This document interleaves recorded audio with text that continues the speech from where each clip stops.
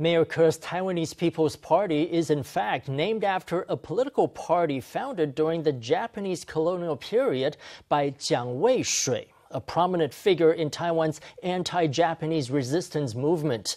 But a descendant of Jiang is not too happy about Ko copying the name of her great-uncle's party. She accuses Ko of riding on Jiang's reputation to promote himself. Born in Yilan in 1891, Jiang was a doctor and an activist in a fledgling nationalist movement. During the Japanese occupation, he was a major leader of Taiwanese social movements, founding the Taiwanese Cultural Association and the Taiwanese People's Party. Who was the most influential doctor in Taiwan's history? Jiang Weishui. He was the chairman of the Taiwanese People's Party. For me, in my heart, I feel I'm next in line to finish Jiang Weishui's unfinished vision. Ko often mentions Jiang and hopes to continue his legacy.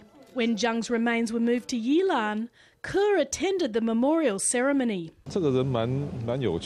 This person is really interesting. How did he manage to have so many ideals during that era? I am his spiritual follower. Jiang Weishui's most famous remarks were, "Compatriots should unite. Unity has power." Ko has said that two sides of the Taiwan Strait are one family, but Jiang's spirit was against dictatorships and against violence.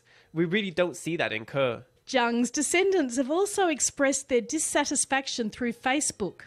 His grandniece says that throughout his life, Jiang worked for the people and not for himself.